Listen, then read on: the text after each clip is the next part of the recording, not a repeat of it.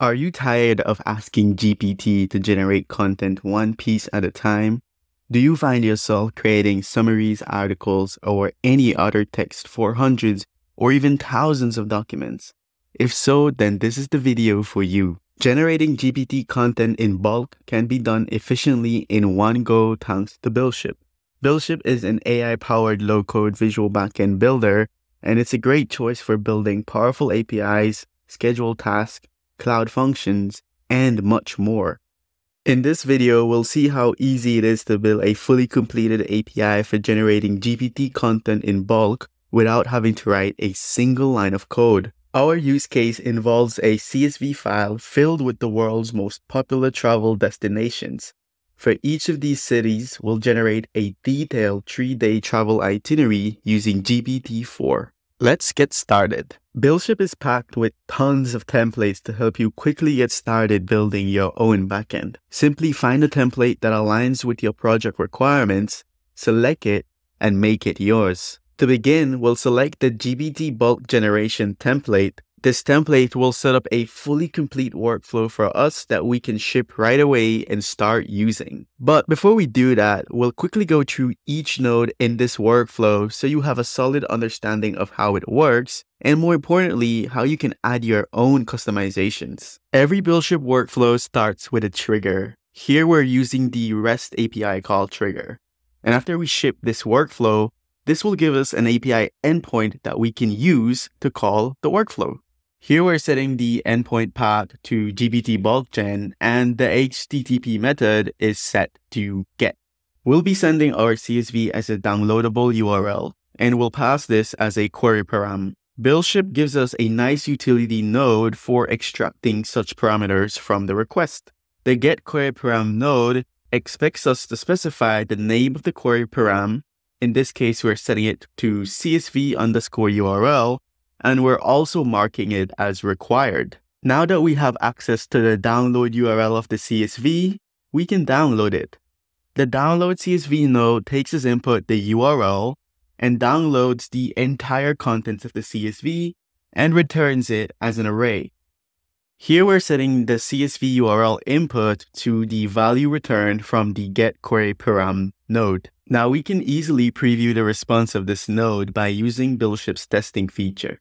We can select the play button, enter the CSV URL, and run the node. And as you can see, we get back an array of cities. Great! Before we get to the crux of the workflow, we are generating a unique file name. Later in the workflow, when we're saving the GPT-generated content, we'll be using this for the file name. We want unique file names so we don't override any existing files. Now on to the interesting part. The next thing we want to do is iterate through all the cities, and for each city, generate the 3-day itinerary using GPT-4 and then save it to file. Here we're using the loop node, and for the items we want to loop over, we're using the array of cities returned from the download CSV node. The first thing we want to do in the loop is to extract the value of the city field. If you recall, the download CSV node returns an array of cities where each item has a city key that maps to a particular city. In the extract key value node, we want to extract the value of the city key from the current item we're looping over. And now that we have access to the current city, we can generate its 3-day travel itinerary using GPT. For this, we'll be using the GPT text generator node. This is just one of the many OpenAI integration nodes that BuildShip provides.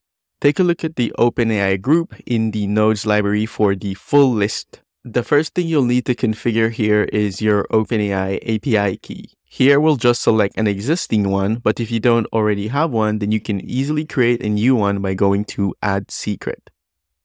Okay, so in the system prompt, we're instructing the model to return a 3-day travel itinerary for the specified city in JSON format. And for the user prompt, we're passing in the current city that we get from the value returned from the extract key value node. Now let's preview the response for New York City. We'll run the node, and as you can see, we are getting back the 3-day travel itinerary in JSON format. So far, so good. Great. We're now at the final step in the loop. We want to append the 3-day itinerary we generated to a JSON file. Here we're using the append array to JSON file node.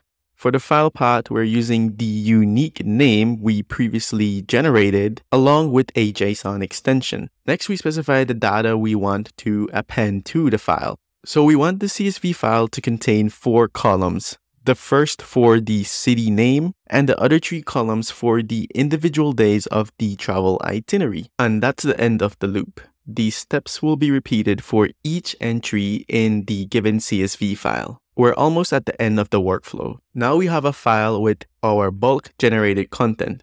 But notice how we save this file in JSON format. What we really want is a CSV file. So let's see how we can take the contents of this file and convert it back into a CSV format. First, we need to read the file and return its contents.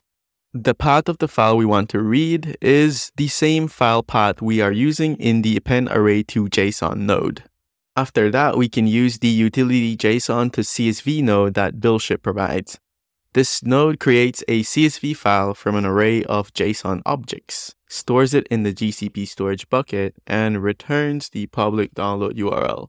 In our case, we are taking the cities array returned from the read file node and converting it to a CSV file. Finally, we return the download URL of our newly created CSV file. We're getting the download URL from the JSON to CSV node. We're expecting the CSV file to contain the bulk GPT generated travel itineraries. Let's go ahead and ship. And after just a few seconds, our workflow is live and available for public access. Let's put it to the test.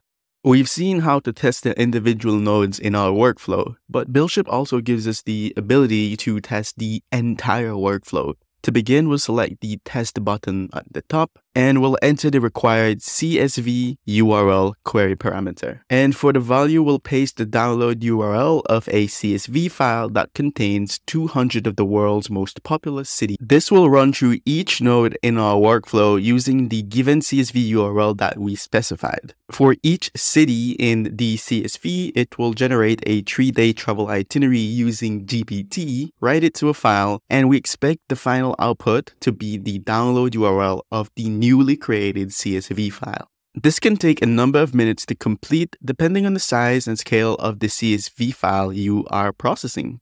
This is good. As you can see, the final output of our workflow is the download URL of the newly generated CSV file. Now let's download this file and see if our workflow actually works. And it works like a charm. We've used GPT to generate the 3-day travel itinerary for each city in bulk, saving us the hassle of entering each city individually. And just like that, we've saved precious time. This is just one of the many use cases for generating GPT-based content in bulk. And the great part is that you can easily customize this workflow to instead generate articles, summarizations, or even combine multiple OpenAI nodes to generate not only text, but images or audio as well. It's important to mention that this workflow works well for CSV files with a few hundred rows, but isn't ideal for larger files with thousands of rows. In part 2, we'll show you how BuildShip can easily manage much bigger tasks, even with hundreds of thousands of rows, to provide a limitless bulk generation experience. So make sure to hit that subscribe button to get notified about this video and all our future content. Don't miss out. That's it for now. See you in the next one.